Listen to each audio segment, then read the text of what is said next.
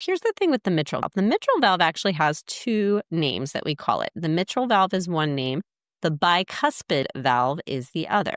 And if you look at the root word for cuspid, you can quickly see that just like we have tricuspid over here, bicuspid is a root word that means two, and it tells us how many flaps are on this valve. So the left side of the heart has two flaps on the mitral valve, just like it has two names, a bicuspid valve and mitral valve. So the bicuspid valve is the one with two names and two flaps. The tricuspid valve only has one name, but it has three flaps. Now, the way I always remember which side is which is because I think about my biceps, okay? Remember, my biceps have two muscles, right?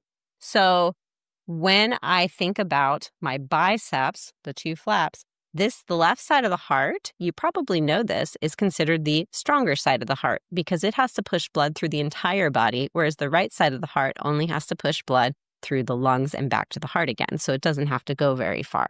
But the left side of the heart pushes blood all the way down to your toes and back again. That's a lot farther. And it has to be strong. It has to have strong biceps in order to push blood that far. So I always remember that the bicuspid is like my biceps. We're flexing, we're pushing blood all the way around. It's stronger. It's on the left side of the heart. So I hope that helps you remember the valves too.